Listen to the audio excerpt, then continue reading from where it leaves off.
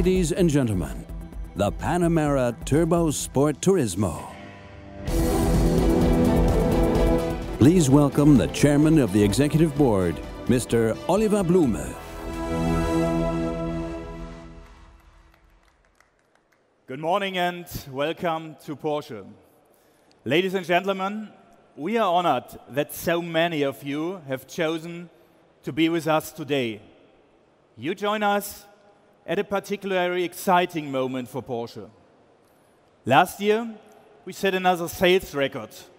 Nearly 238,000 cars found homes with Porsche customers around the globe, up 6% on our previous record. The Macan and the new 718 Boxster led this growth. But we don't chase volumes. We just build great cars which people desire. That's why our brand strength is greater than ever before. In the next few minutes, we will show you not one, but three completely new cars. The first, which has just made its global auto show debut here on stage, is a radical new car and a world first, the all-new Panamera Sport Turismo. It offers greater versatility than any other car in the class, and it is a perfect combination of sportiness and comfort. It is a car that will happily take you around the Nürburgring in the morning, to the Eiffel Mountains with your bikes in the afternoon, then back home fast on the Autobahn. Its design is simply stunning. It is inspired by the concept we revealed in Paris in 2012. That long roof contour doesn't just increase the cargo capacity. It also brings real elegance to this unique model. Inside, you can now have 3 rear seats in a Panamera for the first time, in a 2+1 configuration. 2 individual rear seats are available as an option. The new Sport Turismo shares its technology and its dynamic with a new Panamera Sport Saloon, revealed just last year. 5 engine options will be available from launch, led by the 550 horsepower turbo and including a V8 diesel and, of course, the all-new e-hybrid. The Panamera Sport Turismo shows how we are taking that unmistakable Porsche identity and delivering it in new packages. Keeping Porsche relevant to our long-standing customers as their needs change and making it relevant to new customers, perhaps for the first time. Now to the second new car that makes its motor show debut today.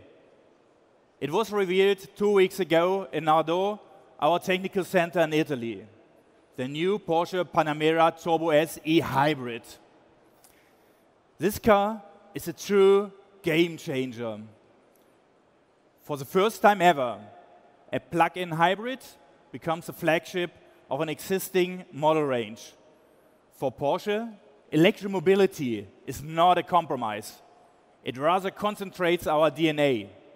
The Turbo S e-hybrid combines 550 horsepower turbocharged V8 petrol engine with a 136 horsepower electric motor, thus generating a system power of 680 horsepower, making it the most powerful luxury saloon in the world.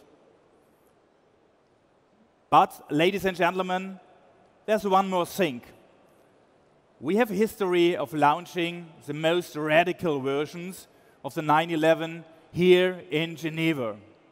To maintain that tradition, we brought along another car for sports car fans, one which carries the famous GT letters in its name.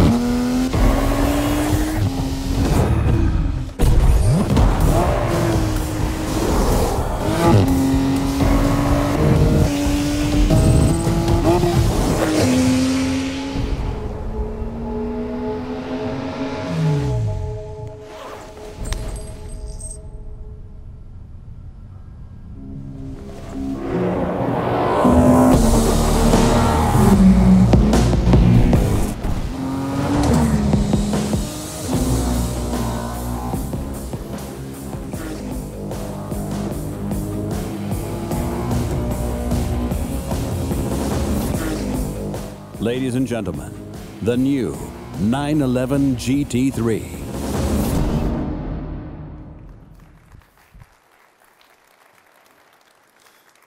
Absolutely thrilling, isn't it? You know, when we talk about the Porsche genes, we need a reference.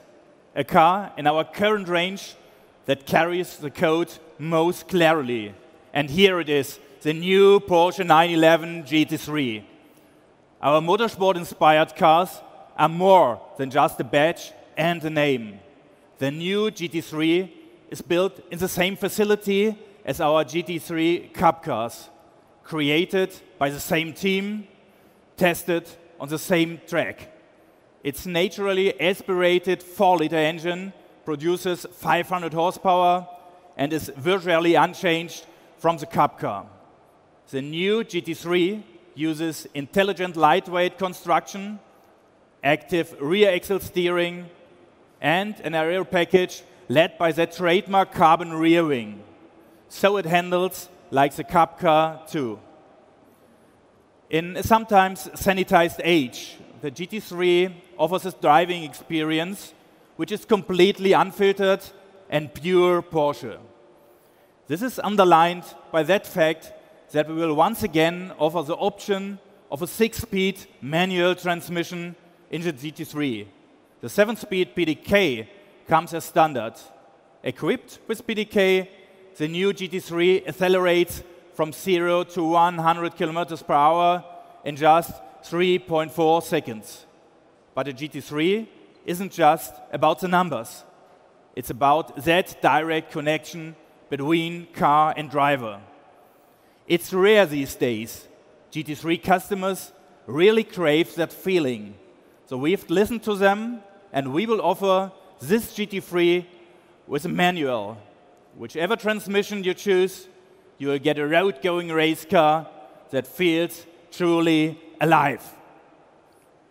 Speaking of race cars, it's my pleasure to welcome on stage a man who is not only a Porsche brand ambassador and a world endurance champion, but also a lifelong Porsche enthusiast and owner. Ladies and gentlemen, please welcome the Porsche brand ambassador, Mr. Mark Webber.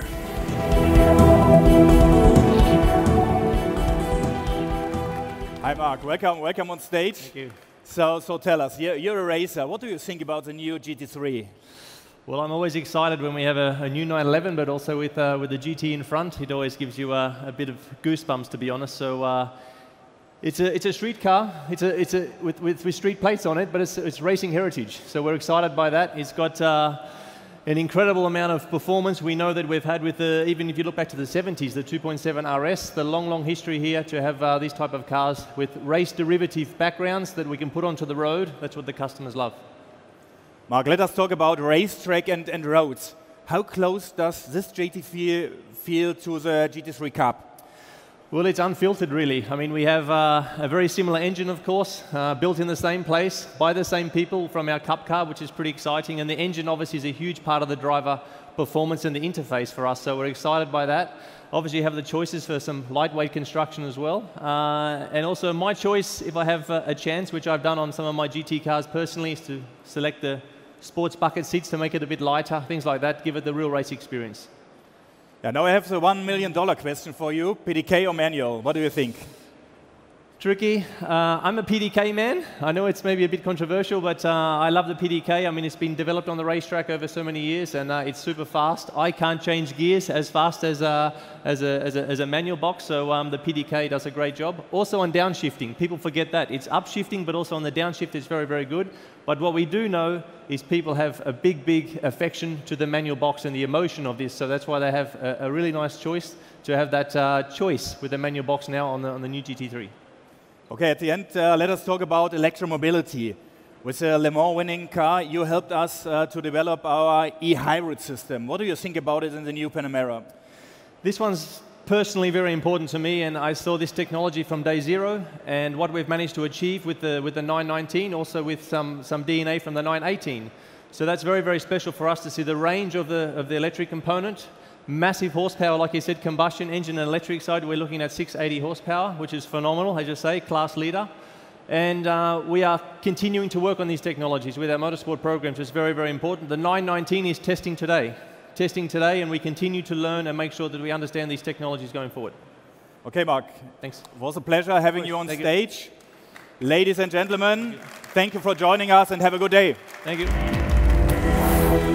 Ladies and gentlemen, the Porsche executives are now available for photo opportunities on stage.